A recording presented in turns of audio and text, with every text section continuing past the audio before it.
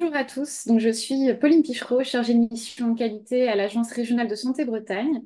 Je vous souhaite la bienvenue à ce 5e épisode des Midi de la qualité. Nous allons parler aujourd'hui de la participation des personnes accompagnées, rien sur nous, sans nous. Donc ce webinaire s'inscrit dans le cadre d'une politique de l'Agence Régionale de santé d'accompagnement proposé aux établissements sociaux et référentiel d'évaluation qui a été mis en place par la Haute Autorité de Santé. Vous êtes encore une fois nombreux à participer à ce webinaire et sûrement également en replay dans un second temps. Et ce webinaire sera animé par le GCS CAPS Bretagne et par le CREAI et sera ponctué également de retours d'expérience d'établissements et de services qui vous permettront d'avoir un regard effectivement sur la participation des personnes accompagnées dans le cadre de ce nouveau dispositif. Je n'ai plus qu'à vous souhaiter un bon webinaire.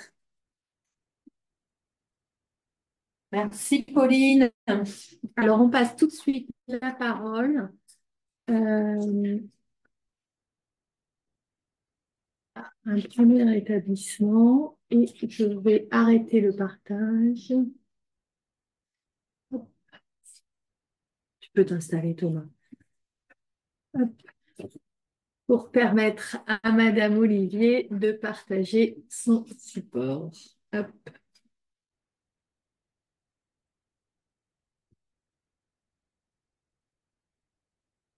Et je vous laisse la main. Merci beaucoup, Gaël.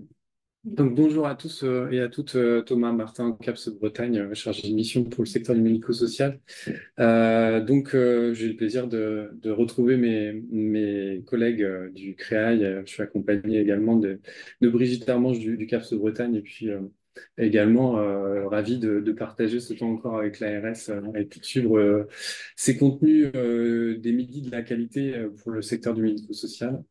Et je suis très très content aussi de proposer et de donner la parole à Laura Olivier, qui va se présenter et qui va nous faire un retour d'expérience de l'évaluation que son établissement a pu avoir récemment et notamment un focus sur la participation dans le cadre de cette évaluation.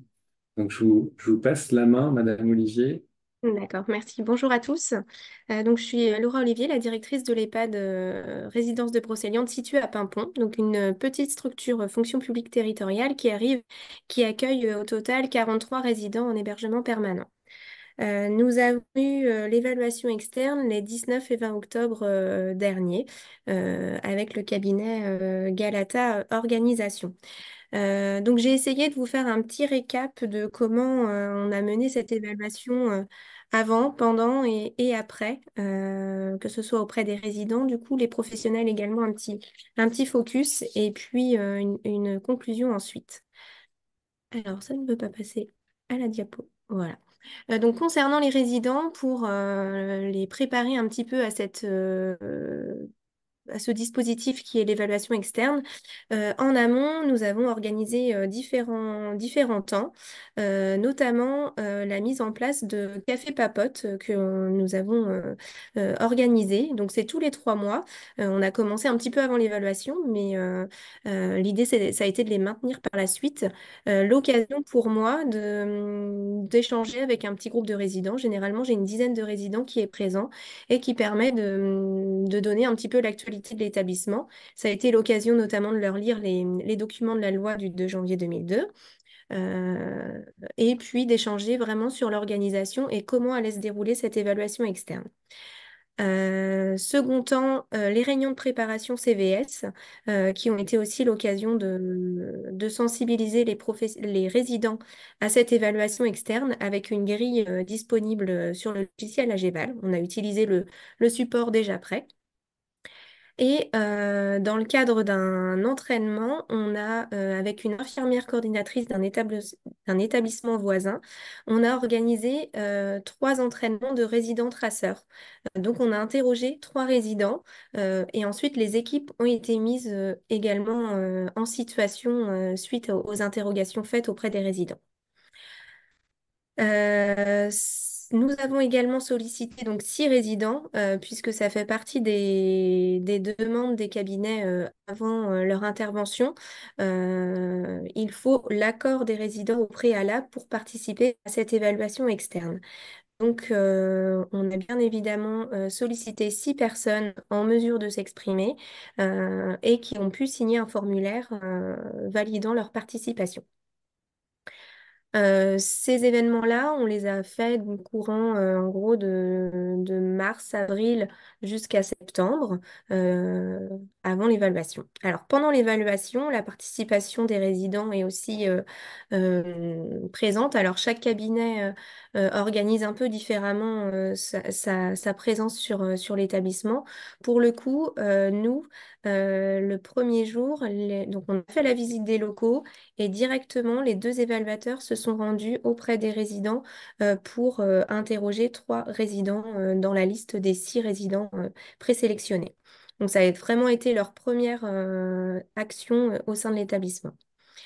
Ensuite, ils ont aussi sélectionné les résidents en fonction aussi des résidents qui sont présents au CVS de manière à élargir au maximum le panel. Donc, les 3 résidents qui ont été interrogés dans l'accompagné traceur n'étaient pas les résidents qui participent au CVS. Comme ça, ils ont pu avoir 6 regards différents, entre guillemets. Et c'est vrai on a un peu échangé sur l'évaluation. Donc, il y a l'évaluation et il y a l'après. Donc, auprès des résidents, on a maintenu ces rencontres qui sont vraiment un temps privilégié où tous les 3 mois, on prend une petite heure en fin de matinée au d'un café. Cela est vraiment apprécié, que ce soit par moi, mais aussi les résidents. Et en parallèle, donc on fait les réunions de CVS tous les 3 par an, hein, comme est recommandé, comme c'est recommandé dans les textes. Et on a réalisé, dans une démarche d'amélioration de nos pratiques, on a poursuivi avec nos enquêtes de satisfaction qui ont été réalisées le mois dernier. Auprès des professionnels, pour les sensibiliser également, parce que l'intégration des résidents est importante, mais celle des professionnels au dispositif est également indispensable. En amont, on a diffusé des supports de synthèse par chapitre pour sensibiliser les professionnels sur les mots-clés qui apparaissent dans le référentiel de la Haute Autorité de Santé. Et nous avons fait donc 2 exercices de mise en situation accompagnés traceurs, avec, comme j'expliquais sur la première diapo, un travail mené avec un établissement voisin et son infirmière coordinatrice. Ces exercices ont été très appréciés par les professionnels. Elles se sont mises en situation et ont compris un petit peu les attentes de ce dispositif. La chance qu'on a eue sur la structure, je pense, c'est qu'on avait enclenché un travail sur le projet d'établissement au premier semestre 2023, avec du coup une réflexion sur pas mal de chapitres et thématiques abordés dans l'évaluation externe. Donc, disons que ça a été une belle continuité. Pendant l'évaluation, donc les professionnels sont bien évidemment euh, invités à plusieurs rencontres dans le cadre des accompagnés traceurs, dans le cadre des traceurs ciblés et aussi dans le cadre de la gouvernance. Donc ils ont eu sur les 2 journées 3 temps de réunion pour échanger sur les grilles d'évaluation. Nous avons également une participation des professionnels par le biais du CVS, dans le cadre d'une autre rencontre également. Ce qui a été positif pour la structure, moi je trouve, c'est que dans le CVS, c'est principalement des représentants de professionnels côté cuisine plutôt, et du coup ça leur a permis de participer à ce dispositif, car finalement, quand on reprend le référentiel de l'évaluation externe, la partie restauration n'est pas beaucoup abordée. Donc ça a permis d'inclure l'ensemble des professionnels. Ce que j'ai trouvé de positif pendant l'évaluation, c'est qu'à la fin du 2e jour, le bilan avec le cabinet a été ouvert à l'ensemble des professionnels et il y a eu une forte présence des professionnels car elles étaient impatientes un petit peu d'avoir le retour pour clôturer ce dispositif qu'on préparait depuis quelques mois. Et ça a vraiment été un moment positif pour les professionnels de valorisation du travail et de cibler des pistes d'amélioration à travailler par la suite. l'après-évaluation, période novembre-décembre, période un peu fatigante. Et comme j'ai pu exprimer avec Madame Prioul, on a senti un petit essoufflement des équipes, mais aussi lié au contexte qui n'est pas toujours simple dans nos structures et à un investissement assez conséquent aussi pour mener à bien cette évaluation. Donc, je dirais que c'est à la direction d'être vigilante ensuite et de pas laisser trop traîner et de réenclencher assez rapidement des dynamiques de travail collectives de manière à garder cette dynamique interne. Donc, pour nous, on a une formation sur les projets d'accompagnement personnalisé de prévu sur le mois de juin. On a effectué des enquêtes de satisfaction également auprès des professionnels le mois dernier, en lien avec celles des résidents et des familles. Et on poursuit par le biais de groupes de travail la rédaction de procédures qui faisaient partie en fait de notre plan d'action en termes de pistes d'amélioration. Donc voilà un petit peu comment s'est déroulée l'évaluation pour nous. Donc c'est une expérience hyper positive pour la structure. Ça a été une vraie dynamique de travail et une manière de valoriser le travail des professionnels par un autre biais. Vraiment une expérience positive et un retour d'expérience très positif également des professionnels par rapport à ce dispositif. Voilà un petit peu pour la structure de Pimpon, comment s'est déroulée l'évaluation. Merci beaucoup, Madame Olivier, pour ce retour d'expérience qui, enfin, je trouve très, très riche. Alors, j'ai quelques questions déjà. Peut-être il y a aussi des questions dans les chats et les questions-réponses. Pas pour le moment. Alors, n'hésitez surtout pas à déposer vos questions. Profitez de ces moments justement pour recueillir et partager donc aussi vos questionnements, vos problématiques, et s'appuyer sur les personnes qui ont déjà été en situation. Donc, merci beaucoup, Madame Olivier, par rapport à ce que vous nous avez partagé. Alors, moi, j'avais une première question par rapport à la manière dont les résidents, et peut-être aussi par extension leur famille ou leur entourage, ont pu accueillir finalement cette dimension participation qui est très très forte dans l'évaluation, en tout cas sur cette nouvelle mouture entre guillemets proposée par la HAS. Donc comment ça a été accueilli? Est-ce que ça a été bien compris? Quelle l'attente et l'impact de leur participation sur le fonctionnement de l'établissement et de manière générale sur l'amélioration des pratiques et de l'organisation. Je parle trop, Ouais, donc je vous ouais. laisse. Alain. Alors c'est vrai que pour les résidents, il a fallu quand même bien prendre le temps de bien expliquer ce que cela engendrait parce que bah, finalement, eux, quand on leur pose la question de comment ils se sentent, il a fallu quand même les préparer pas mal sur les thématiques. Après, les évaluateurs, ils s'adaptent en fonction de la population, mais il a été quand même un peu difficile de donner envie aux résidents je pense, pour cibler les résidents qui pouvaient être interrogés. Alors, c'est vrai qu'il y avait un intérêt de cibler des résidents qui sont en mesure de s'exprimer eux et des familles aussi qui sont assez présentes aussi pour pouvoir s'exprimer à la place du résident quand il n'est pas en mesure de le faire. Donc déjà, ça réduit un petit peu le champ dans le choix pour nous, la structure, hein, on a des résidents qui n'ont pas forcément d'entourage, qui ne sont pas en mesure d'exprimer.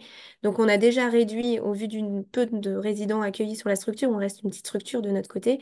Il a fallu quand même faire un travail collectif avec la psychologue, les animatrices, d'explication, de communication auprès des résidents pour leur donner envie d'y participer, parce qu'ils ont toujours un petit peu d'appréhension de devoir s'exprimer à une personne extérieure un petit peu. Donc, on les a accompagnés, on les a rassurés et on a réussi à avoir les volontaires nécessaires. Mm.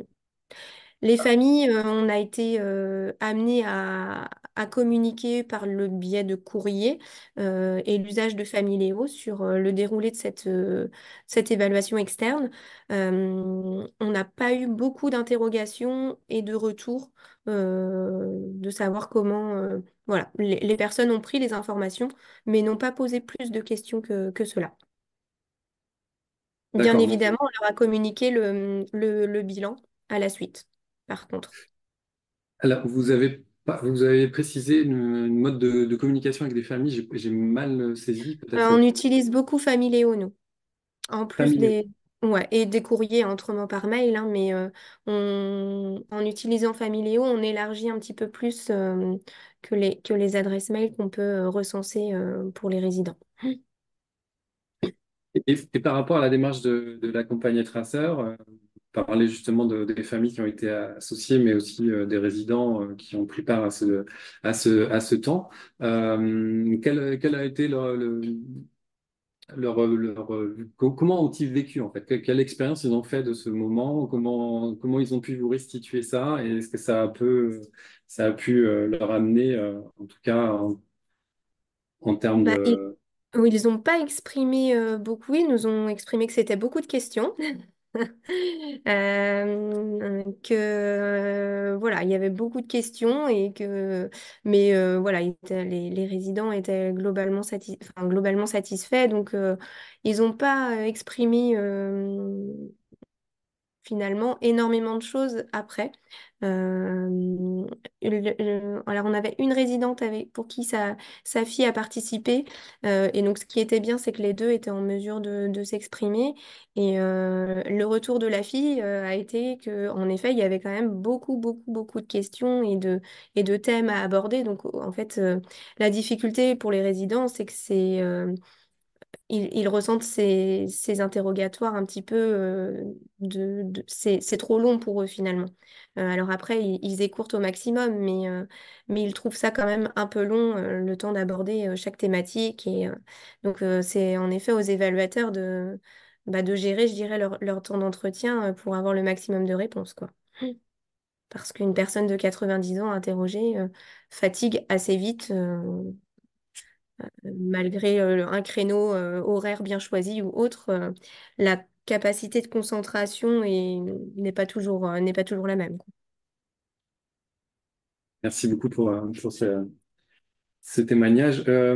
Concernant la partie, enfin, les professionnels, comment ont-ils vécu justement, eux, le fait que les personnes accompagnées, les résidents soient un peu plus, enfin, aient une place un peu plus importante dans le cadre de cette évaluation, qu'ils soient mobilisés, qu'on aille chercher leur expérience, leur propre enfin, expertise finalement de leur accompagnement, comment ils ont pu percevoir ça? Euh, Qu'est-ce que ils vous avez... ont, ils ont très bien perçu ça, justement. C'est le retour qu'on s'est fait après évaluation en se disant que enfin, moi la première, hein, mais les professionnels ils ont le retour aussi, c'est qu'on a trouvé très pertinent de commencer l'évaluation par les entretiens auprès des résidents. C'est le cœur du métier, de notre métier aujourd'hui, et de commencer par interroger les résidents qui bénéficient des prestations de l'établissement au quotidien. C'est les mieux placés. Donc non, non, elles ont très bien vécu la chose et ont justement trouvé pertinent que les résidents soient interrogés en premier lieu, en fait. Mm. Ça a permis de mettre un peu plus de sens dans la démarche d'évaluation. Tout à fait. Mm, mm, mm, mm. Je reviens sur la question de la participation aussi des familles. En amont de la démarche d'évaluation, quel a été le degré de sensibilisation et d'investissement en fait en termes de participation euh, en dehors de l'accompagné traceur, en dehors finalement d'une représentation dans le cadre du... Est-ce qu'il y a une mobilisation un peu plus importante dans le cadre de cette évaluation? Non, non, on n'a pas constaté. Non, j'ai pas eu de. Alors c'est vrai qu'on a communiqué, on a sollicité les représentants famille CVS. Après, bien évidemment, en étant sur une petite structure, moi j'étais en mesure de répondre aux interrogations des familles, mais on n'a pas ressenti plus d'intérêt que ça. Disons que ça faisait partie de la continuité de l'établissement. C'était, voilà, on avait moi je l'ai exprimé qu'on passait en évaluation externe, qu'on avait ce rapport à rendre à telle date et que c'était vraiment un moyen de faire un état des lieux de nos points positifs, nos points d'amélioration. Après, bah, les familles suivent l'actualité, mais n'ont pas forcément été demandeuses à être active dans la démarche, mais je dirais que ça ne nous a pas surpris non plus en interne, en fait. On a des familles qui sont présentes auprès de leurs proches, mais qui n'ont pas forcément cette volonté de s'investir plus au sein de l'établissement. D'accord. Mm. Merci pour ce retour. Alors, peut-être une dernière question, mais qui demande une réponse courte pour laisser le temps Oui. aux autres expériences. Vous parliez justement de l'effet soufflé un petit peu après évaluation, notamment pour les professionnels et peut-être aussi de manière Pour générale, on va dire. la direction aussi. Voilà. Ça, vous l'avez partagé aussi. Donc, pour l'après, comment vous l'envisagez, notamment par rapport à cette dimension de participation, des espaces qui existent toujours, que vous souhaitez maintenir. Donc, voilà. Ouais, Comment alors c'est vrai que du coup, le mois de aussi. novembre et décembre, on a senti un petit essoufflement un peu général, mais je pense que c'est normal en fait après un fort investissement collectif. Donc j'ai un petit peu laissé les choses couler et puis en fait, j'ai relancé un groupe de travail sur enfin, sur chaque thème, sur chaque chapitre courant mars. Et donc avec en amont, en février, une communication sur les pistes de travail. Donc, on a rédigé deux, trois procédures et on a préparé cette formation prévue au mois de juin, là. Donc, en fait, on a relancé la dynamique assez rapidement. Et puis, bah, avec les enquêtes de satisfaction, où là, ça relance aussi l'amélioration de nos pratiques. Donc, ça y est, c'est reparti. Euh, En interne, c'est reparti. Je ressens les professionnels investis et motivés sur les thèmes les travaux choisis. En fait, il faut être hyper vigilant, je pense, à le donner du sens pour les aides-soignantes qui sont et les agents de soins qui sont auprès des résidents. Elles ont nécessité de trouver le sens de la procédure. Qui est travaillé en fait. Là, on a travaillé sur une procédure par rapport au risque de fugue notamment. Et en fait, bah, il faut leur amener l'outil qui va leur démontrer que cet outil leur sera utile dans leur pratique. Ça, c'est vraiment essentiel pour motiver les professionnels. Elles ont besoin d'avoir cette notion que oui, demain, si elles ont besoin, eh bien, elles peuvent se référer à cette procédure qui leur sera utile très certainement dans leur pratique. C'est vraiment d'axer sur l'utilité, je pense. Mm. Très bien. Merci beaucoup. Merci beaucoup Merci, d'avoir avec partagé. plaisir.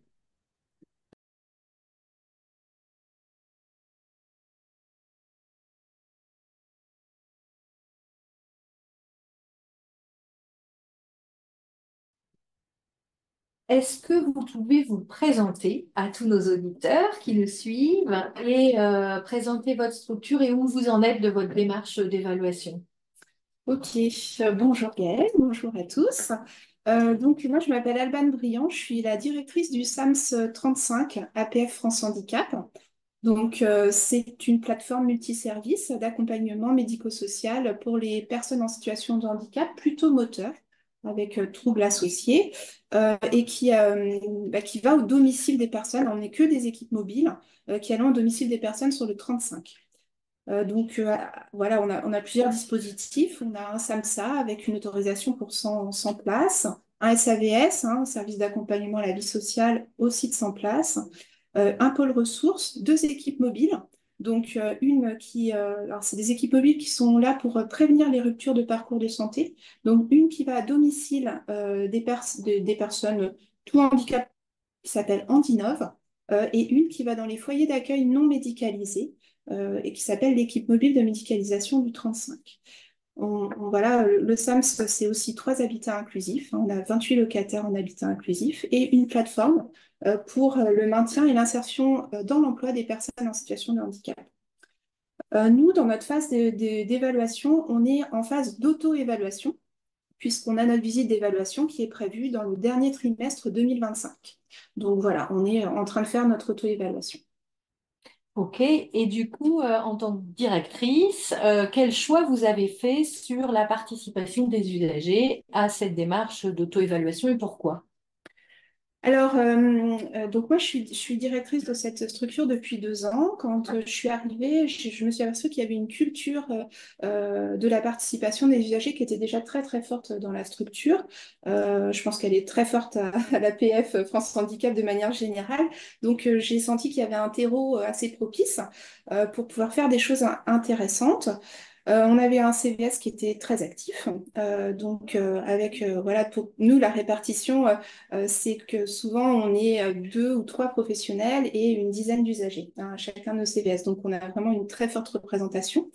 Moi, j'avais envie de faire évoluer ce CVS qui est donc très participatif et puis réglementaire, hein, dans un CVS plutôt ressources. Donc voilà, vraiment venir chercher, enfin venir faire émaner des idées aussi des usagers pour qu'on arrive à faire vraiment porter cette parole-là. Euh, alors, pareil, hein, comme c'est assez culturel, la participation des usagers, elle est naturelle.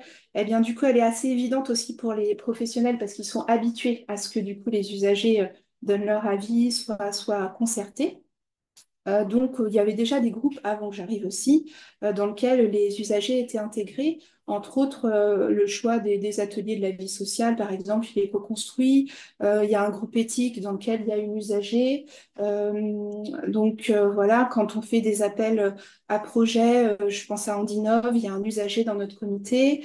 On a ouvert un nouvel habitat inclusif, il y avait un usager dans le comité d'accès et un usager aussi pour le choix du service d'aide à domicile qui intervenait. Donc, voilà, c'est assez naturel. Par contre, du coup, il n'y avait pas une grosse culture de la formalisation dans cette équipe, hein, à contrario.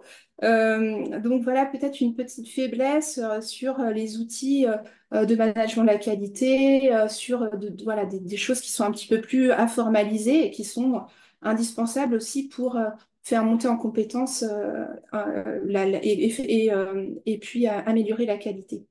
Donc, mon idée, ça a été d'utiliser ce terreau-là et puis de joindre un petit peu l'utile à l'agréable et donc d'utiliser cette chose qui est assez naturelle et puis après d'amener un petit peu de formalisation pour qu'on puisse s'améliorer. Donc, nous, on a décidé de découper le manuel de qualité de la chaise en grandes thématiques. Donc, thématique 1, éthique et bien-traitance, thématique 2, droit de l'usager, thématique 3, expression de la personne accompagnée, etc. Et on s'est appuyé sur les groupes existants, déjà dans le fonctionnement. Et du coup, chaque groupe traitait du thème qui lui correspondait. Donc, le groupe éthique qui existait déjà, il traitait du thème 1, etc. Et quand on a fait le tour et qu'on a tout distribué à tout le monde, on s'est aperçu que le thème 2, sur le droit des usagers, il était un peu à personne. Donc, au début, on s'est dit, on va le traiter en CVS. Et puis moi, je me rendais un petit peu compte aussi de la difficulté de comprendre aussi ce qu'on attend de nous et de décortiquer ce manuel. Donc je me suis dit qu'on allait faire un groupe un peu séparé avec d'autres usagers qui ne sont pas du CVS pour qu'on puisse continuer aussi à traiter les choses qu'on a à traiter en CVS. Et donc on a constitué un groupe avec des usagers et 3 professionnels pour pouvoir faire l'auto-évaluation sur les droits. En plus, il y a beaucoup de critères impératifs dans cette auto-évaluation, donc il fallait qu'on y passe un petit peu de temps. Voilà, donc voilà un petit peu comment on a appris les choses. Comment vous avez abordé les choses et du coup, vous avez organisé votre démarche comment? Alors, on est un petit service, hein, donc on a 43 ETP hein, de professionnels, donc c'est pas une grosse équipe.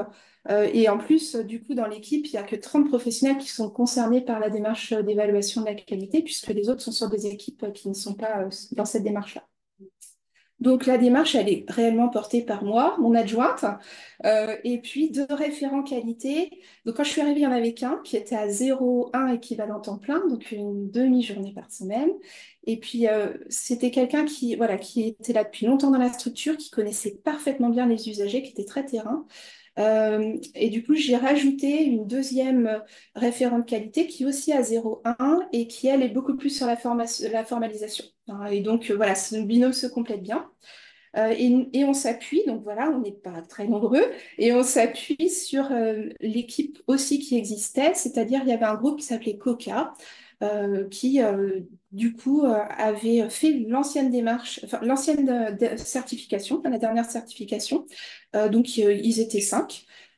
Qui sont, c'est que des professionnels de l'équipe. Et du coup, on s'est appuyé sur cette équipe-là pour pouvoir organiser notre démarche qualité.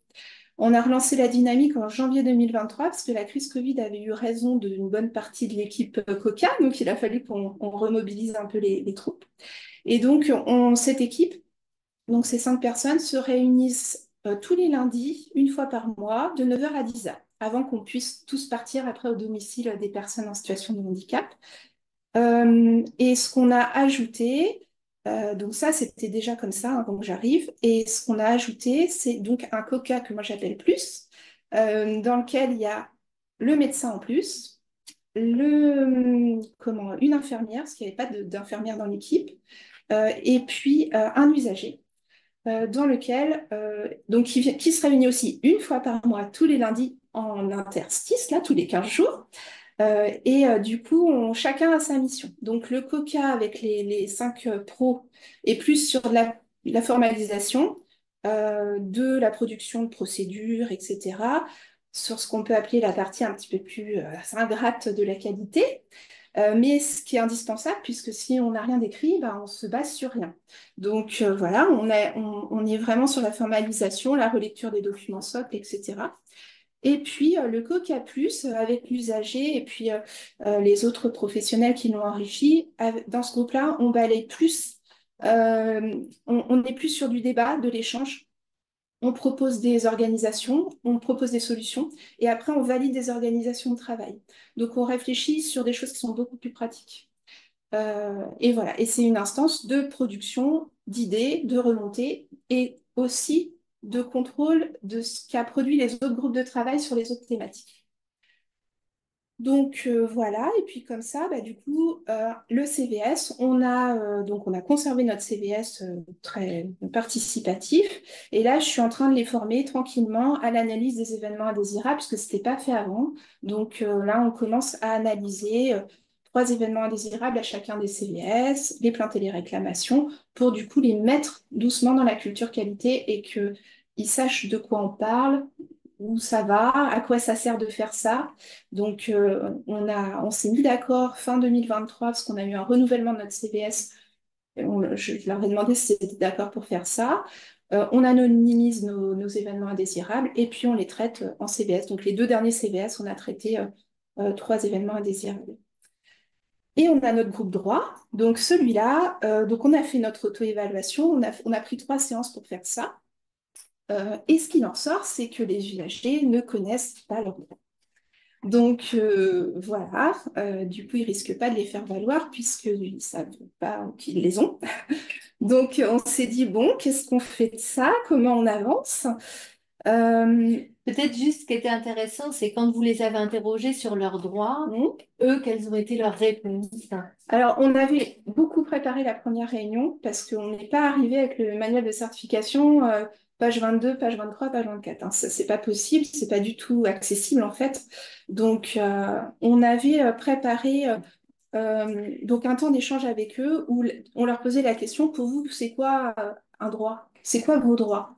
Et donc, voilà, la première réponse, ça a été la H, la PCH.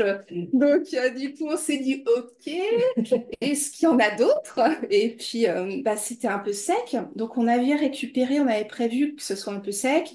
On avait récupéré un support qui a été fait par les CNAC, qui rebalaye tous les droits avec des petits pictogrammes, qui est disponible sur Internet. Et donc, on a réutilisé ce support-là pour leur dire, voilà, il y a ça, il y a ça. Et on a rebalayé l'ensemble des droits avec eux. Et alors là, du coup, on a eu un peu leurs histoires de vie, en fait. Et donc, de ça, on s'est dit, qu'est-ce qu'on peut en faire? Et il y a un usager qui nous a dit, on devrait jouer ces moments de vie dont on parle pour, pour dire aux autres que c'est possible, que ça existe, comment agir derrière. Donc, on est parti de cette idée-là. Et donc, on a un moniteur éducateur et puis une assistante sociale qui vont aller au domicile des personnes qu'on suit, en SAMSA et en SAVS, et qui vont filmer des moments de vie. Voilà, je rentre chez l'usager que je connais depuis 10 ans sans frapper, je m'assois, je me sers mon café, j'ouvre le placard pour prendre les papiers dont j'ai besoin, sa dernière notification, est-ce que c'est normal?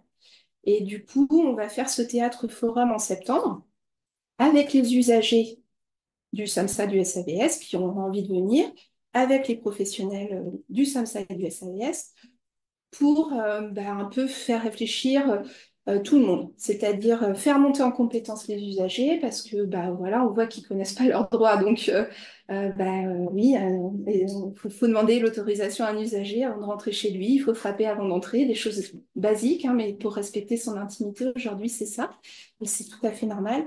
Et puis pour faire réfléchir aussi les professionnels de l'accompagnement, parce que parfois, quand ça fait 10 ans qu'on va chez quelqu'un, eh bien, on oublie peut-être certaines choses, on ne re-questionne pas certaines choses, et donc je pense que c'est important de se reposer ces questions-là. Donc, on part là-dessus, et puis on en fera un bilan, et on verra où ça nous mène. Est-ce que vous avez rencontré des difficultés? On a un petit peu commencé à l'aborder, mais peut-être qu'on peut y aller un peu plus loin. Des difficultés ou des freins dans cette démarche de faire participer finalement les usagers à différents niveaux de la démarche qualité ou de l'auto-évaluation ou du plan d'amélioration qui en ressort? Alors, les usagers sont parfois un peu en difficulté pour tenir leur engagement de présence, parce que c'est pas pour rien qu'ils sont usagers d'un SAMSA ou d'un SAVS, hein. Ils peuvent ne pas être bien le jour de la réunion, ils peuvent avoir un impératif, ils peuvent être hospitalisés. Enfin, donc, on a volontairement ouvert des groupes très larges pour que du coup, ce soit pas grave si un jour ils ne viennent pas, et puis qu'on ait toujours aussi une représentation correcte. On a ouvert la visio, enfin voilà, on utilise tous les moyens qu'on a aujourd'hui à notre disposition. On ne leur demande pas de venir forcément au SAMS pour faire la réunion. Parfois, on peut envoyer un professionnel pour pouvoir aider à mettre en place le support. Et donc, voilà, on essaye de s'adapter au mieux pour avoir cette représentativité. En interne, les professionnels, ils étaient déjà prêts à ce type de co-construction. Donc, on n'a pas eu du tout de frein interne. Par contre, il a fallu rendre un petit peu la qualité sexy, un peu. Voilà, on va dire ça comme ça, parce que c'est vrai que ça peut être très effrayant quand on arrive avec son gros manuel de la chaise épais comme ça, que c'est quand même un verbiage qui n'est pas forcément facile à comprendre. Et donc, on a dû beaucoup travailler autour de documents FALC, etc., pour rendre les choses accessibles, même nous, à faire attention quand on discute parfois entre nous, à pas utiliser plein de sites que personne ne comprend, etc. Donc ça, il y a un gros travail d'explication et de simplification. Voilà. Et puis on a utilisé des supports un peu ludiques, des quiz, des Google Forms, des choses comme ça pour que ce soit un peu moins... Pour rendre en fait ce travail à la fois exploratoire et Ouais. puis ce travail de co-construction plus ludique. Ok. Quand vous dites que vous avez commencé en CVS à analyser les événements indésirables, est-ce que là, sur cet aspect-là, vous avez noté des freins particuliers ou des difficultés particulières? Non, mais comme c'est nouveau pour eux, j'ai un peu fait du tri dans les OI que je leur ai présentés, parce que on a des OI qui peuvent être aussi choquants. Donc du coup, il faut qu'on avance aussi tranquillement. À terme, voilà, pour avoir géré des CVS ailleurs et entre autres dans le sanitaire, je sais qu'on peut tout, on peut tout passer avec les usagers, mais faut pas faire ça d'un coup, je pense. Donc voilà, on prend des EI sur lesquels je sais qu'ils vont pouvoir apporter des choses, sur lesquels ils vont avoir des idées, sur lesquels ils vont pas être secs aussi pour que du coup, on ait vraiment la sensation que on apporte quelque chose aussi à la structure. Donc ça, je fais attention à ça pour le moment. Et puis après, quand ça va rouler, on sera plus large que ça. Ok, merci. Quels seraient éventuellement les points de vigilance ou les conseils que vous aimeriez donner, partager avec vos collègues qui nous écoutent avant qu'on passe aux questions des participants? Je pense qu'il faut être bien au clair. Enfin, quand on fait ce type de groupe avec beaucoup d'usagers, il faut être très au clair sur là où on veut aller parce que on peut vite être dispersé. En fait, les usagers, ils arrivent, ils ont leurs soucis du moment, ils viennent, parfois ils ont perçu à peu près ce qu'on attendait d'eux, mais parfois pas vraiment. Donc du coup, il faut réexpliquer les choses au démarrage et parfois ils restent dans leurs préoccupations du moment. Et donc sortir de ça, bah, c'est parfois compliqué, donc il faut tenir le cap et savoir un petit peu cadrer les choses. Ça, c'est pas facile à faire parce que bah voilà, ils peuvent nous parler d'une situation qui les a vraiment embêtés la veille et du coup, qui n'a rien à voir avec le sujet qu'on est en train de faire. Ok. Donc, faut recadrer les choses et ça, c'est pas facile. Il faut aussi beaucoup préparer les rencontres en amont. On ne peut pas arriver à ce type de rencontre comme ça en n'ayant rien fait parce que du coup, c'est une catastrophe. Donc, il faut vraiment trouver un moyen pour rendre la qualité accessible. Euh, du coup, voilà, on travaille beaucoup sur les documents, le FALC, sur comment se passe la parole, comment on sait que tel usager va être plus en difficulté sur de la lecture, de la compréhension. Ben, du coup, il y a un moniteur qui va être à côté pour pouvoir peut-être lui expliquer les choses en off pour pas que ça en prenne toute la parole sur les discussions. Donc, ce qu'on Voilà, pourrait appeler un professionnel de c'est soutien ça. pour un ou Ouais, deux usagers qui ouais, peuvent en avoir ouais. besoin. Ok. Et puis voilà. Et puis voilà. Mm. Et puis se lancer. Et puis se lancer. Et on a une question qui nous dit, les résidents connaissent-ils les outils de la loi 2002? Est-ce qu'ils existent dans votre structure qui est plutôt une structure de service et pas d'établissement? Tout à fait. Oui, bien sûr, ils existent comme partout. Voilà, on a affiché ces lois. On les met aussi de manière digeste dans notre règlement de fonctionnement. Voilà, on leur en parle et ça fait partie des questions sur les droits. Donc, on réaborde ça sur la partie droit des usagers. Et justement, en auto-évaluation, quand vous avez traité cette question-là des droits, est-ce que c'est quelque chose qu'ils avaient repéré ou finalement qui était passé un peu... Non. Non, Pas du tout. pas repéré. Un ou deux. Ceux qui sont au CVS sont plus sensibilisés à ça parce que c'est des choses qu'on aborde avec eux et puis ils ont une connaissance qui, en plus pour certains, ils sont au CVS depuis longtemps, donc ils ont une connaissance approfondie de ce type de choses. On a un usager qui est au national sur des commissions, donc lui c'est pareil, il est plus sensibilisé à ça, mais on va au domicile des autres, on n'a pas du tout cette connaissance-là. Est-ce qu'il y avait d'autres questions ou Bien. Eh ben, merci beaucoup, Alban, de ce De rien. témoignage. Et puis, on va essayer maintenant, pour terminer, de vous donner quelques points de repère sur cette question de la participation dans l'évaluation. Euh, alors évidemment, la question de la participation, on s'est dit avec nos collègues du CAPS qu'elle pouvait recouvrir beaucoup, beaucoup de choses. Donc peut-être notre premier objectif sur ce premier webinaire qui traite de cette question de la participation, eh bien, c'était de vous donner quelques éléments. Alors je vais partager avec vous mon support pour que ce soit plus facile. Peut-être aussi vous dire que dès lors qu'on va parler de participation, l'HAS attire notre attention sur le fait qu'il faut éviter toute forme d'instrumentalisation.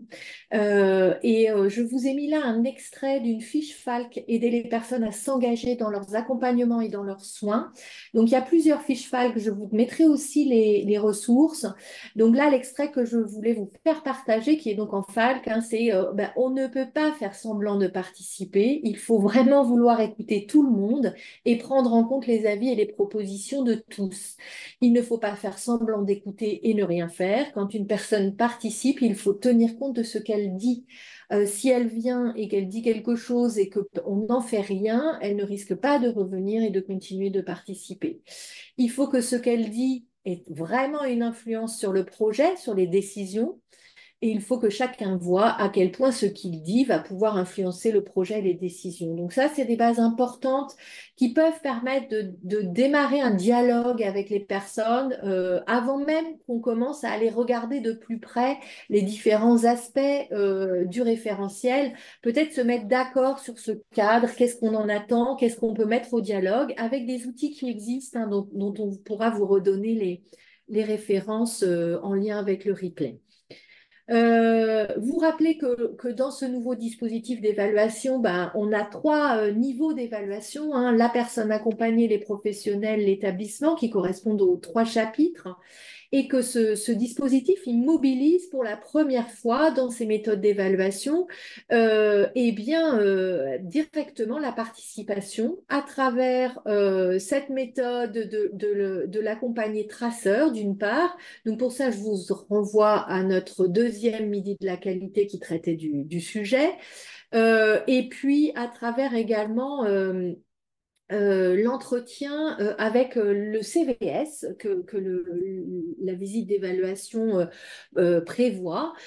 Et puis, évidemment, dans le référentiel, on retrouve les critères investigués dans le cadre de l'entretien avec les membres du CVS. Et vous avez une fiche pratique la fiche pratique numéro 6 qui déroule vraiment le guide d'entretien avec le CVS. Donc, 2 méthodes qui clairement mobilisent directement les usagers dans le dispositif d'évaluation, à la fois côté auto-évaluation, si vous pouvez aller jusque-là dans votre auto-évaluation, et aussi visite d'évaluation avec un évaluateur. Autre point de repère qu'on voulait vous partager, c'était peut-être cette notion d'échelle de la participation. Celle qu'on vous propose, elle est clairement inspirée de l'échelle de la participation de Sherry Einstein, hein, qui fait référence dans le domaine.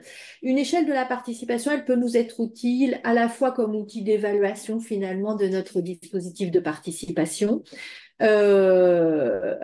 avec ce petit prisme qui est quel est le niveau d'implication dans la décision finale des personnes mobilisées dans le dispositif de participation. Mais ça peut être aussi un outil de suivi du processus. Où est-ce qu'on en est dans notre processus de participation? Un outil de suivi de l'évolution de l'implication des acteurs, hein. Souvent, les acteurs vont progressivement s'impliquer de manière un peu différente. Et puis, peut-être un outil de dialogue aussi sur la notion de participation et le rôle attendu de chacun des acteurs. Alors, notre premier niveau de notre échelle, c'est finalement informer. Pour pouvoir participer, pour pouvoir donner mon avis, eh bien, j'ai besoin de bien comprendre, sinon, et donc de recevoir des informations. Sinon, je ne peux pas avoir un avis éclairé sur un sujet quel qu'il soit si je n'ai pas reçu un certain nombre d'informations sur ce sujet. Donc, on est sur quelque chose qui structure de manière forte une grande partie du référentiel et de ses critères. C'est le niveau d'information avec notamment un certain nombre d'exigences du côté de l'information de manière claire, adaptée et que la compréhension des personnes, elle est recherchée et favorisée, entre autres avec des outils de mise en accessibilité de l'information. Deuxième niveau, c'est finalement à partir du moment où j'ai été informée, je vais peut-être pouvoir donner mon avis, mais finalement mon avis, il ne va pas tout à fait influencer la décision finale. C'est notamment le cas de tous les questionnaires de satisfaction, parce qu'en fait, si mon avis n'est pas majoritaire, peut-être qu'on ne va rien en faire en fait de cet avis. Donc voilà, à partir du moment où j'ai été informée, je vais pouvoir être consultée. Mais finalement, la place de ma consultation, dans la décision finale, elle va être assez légère, voire complètement absente selon le dispositif de participation. Donc là, on va voir que dans le référentiel, par exemple, à travers l'entretien avec les membres du CVS, le CVS, son avis, il n'est pas obligé qu'il influence la décision finale de l'établissement. Il n'y a pas d'obligation en ce sens, donc on est plutôt sur un niveau de consultation avec le CVS. En tout cas tel qu'il est positionné jusqu'à aujourd'hui dans les textes. Et puis après, on peut encore gravir un peu notre échelle pour aller vers vraiment la notion de concertation, c'est-à-dire que là, j'ai été informée, j'ai été consultée, je donne mon avis et mon avis va influencer la décision finale, même si ce n'est pas moi directement qui participe à cette prise de décision. Cette prise de décision, elle reste prise par d'autres. Donc, pour vous donner un petit éclairage, je voulais vous proposer, par exemple, ce critère-là. Clairement, ce critère sur la prise en charge de la douleur, il nous indique que la personne, elle exprime tout au long de son accompagnement ses douleurs et que son avis, il est pris en compte, même si ce n'est pas elle qui va déterminer à quel moment elle doit prendre un Doliprane. La décision, elle va rester aux mains, par exemple, de l'équipe soignante. Donc, on voit bien que là, on rentre quand même dans un niveau de participation et de concertation plus fort. Et puis, eh bien après, on va pouvoir monter dans un niveau de participation plus important qu'on peut intituler l'implication, hein. Je participe pour trouver des solutions à un problème avec d'autres personnes. Et là, clairement, on est dans le rôle, le niveau de participation attendu, par exemple, pour un certain nombre de critères de la co-construction et de la personnalisation du projet d'accompagnement, notamment. Et puis, alors là, clairement, je n'ai pas trouvé d'exemple pour illustrer ce dernier niveau qui pourrait être le dernier niveau de l'échelle de la participation dans le référentiel, mais c'est un niveau qui monte dans d'autres dispositifs.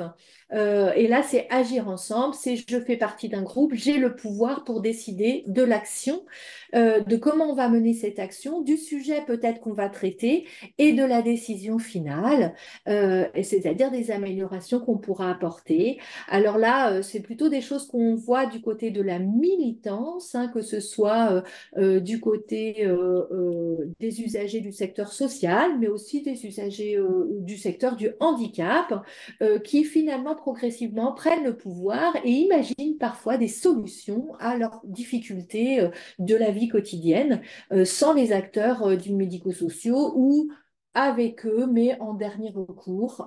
Et eux, ils ont déjà élaboré un certain nombre de solutions.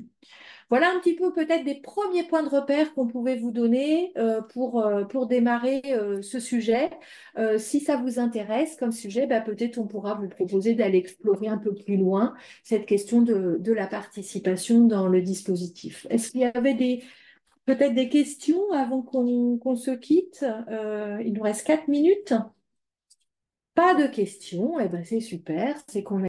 Eh bien, si on n'a pas qui arrive, on va remercier très chaleureusement Laura Olivier et Alban Briand qui nous ont fait le plaisir de venir nous faire part finalement de leurs expériences, des difficultés rencontrées, des pistes qu'elles pouvaient partager avec nous, des initiatives vers lesquelles ça les emmène, cette question de la participation.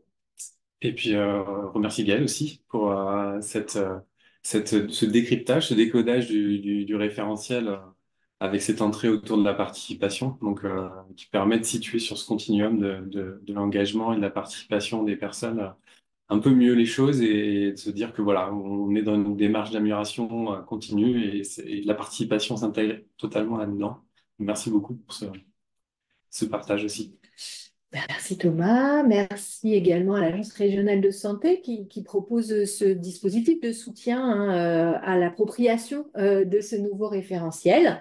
Et puis on vous dit à bientôt pour un prochain Midi de la qualité, voilà, qui aura certainement lieu à la rentrée, mais on vous tiendra informé en temps et en heure. Merci à tous et à bientôt.